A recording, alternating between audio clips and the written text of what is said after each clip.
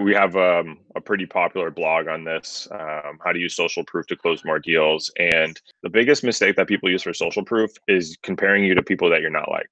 Mhm. So for example, I got an email and it was like, Devin, I want to show you how we're helping digital marketers at Facebook, Dell, and Microsoft. I'm Right. like, well, I'm not any Well, of those three things. I'm not in their space. They don't sell to the same people. They're not located next. I mean, Facebook is near me, but like, how am I supposed to identify with these people? That sounds like an enterprise software.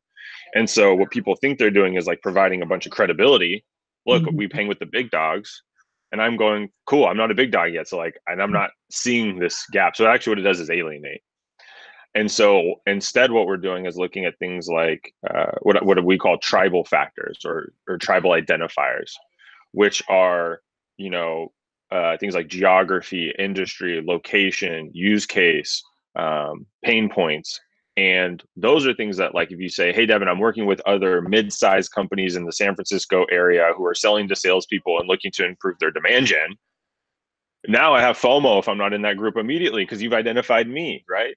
And so that's what we're doing for social proof, whether it's a light email campaign to a video that we're putting out. It's like for the videos, for the case studies, it's like, what are the problems that everyone's running into and how can we get them finite? So it's like, oh yes, I'm a sales leader who recently went remote. I'm challenged with visibility and I don't know what's going on with my deal progression. Doesn't Mhm. matter if you're at Facebook, West Coast or East Coast, that fits your profile. That's your tribe. So that's Yeah. what we're doing for those. And then for the email things, when you don't have as much time, you have three, 5 words to make a social proof. We're like industry and location. Like make sure that there are people that you know. It does no good to use social proof of ABC Corp and whatever else, Zellophone, when I don't know who the hell they are, right? That's not social proof.